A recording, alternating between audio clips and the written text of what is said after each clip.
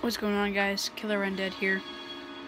I know with the pandemic that it's pretty scary. It really is. But trying to post a bit more. And today I made probably one of the best Lego guns I made yet. Today, a couple of days ago, I made the Glock 36, I think. It looks more like a Glock 19, but it doesn't have that type of look to it. Try to make it as detailed as I could. Here, let's get a view from the third person. Sorry. So, it actually is, this is probably one of the most worked on guns I've done. Took me a couple days, but yeah, you start off with that, and the thing is, so pretend you're reloading, you go,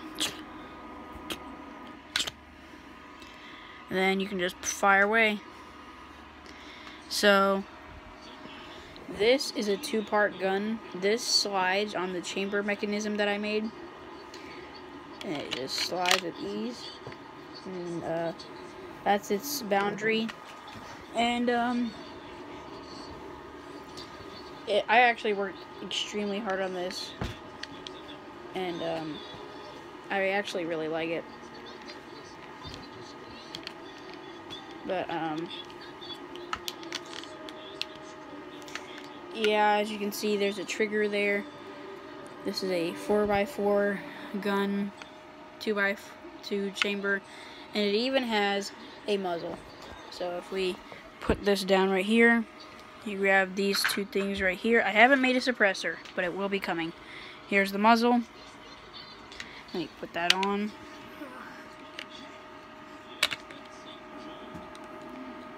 And boom. And now once we make the suppressor, you will have a suppressed Glock. I'm going to call it the Glock 36 for now. Suppressed. Yeah, I'm going to call it a Glock 36 for now, till I find out what this mainly looks like. I know it's supposed to look like a Glock, though. I'm very happy with it. Hope you guys enjoyed. See ya.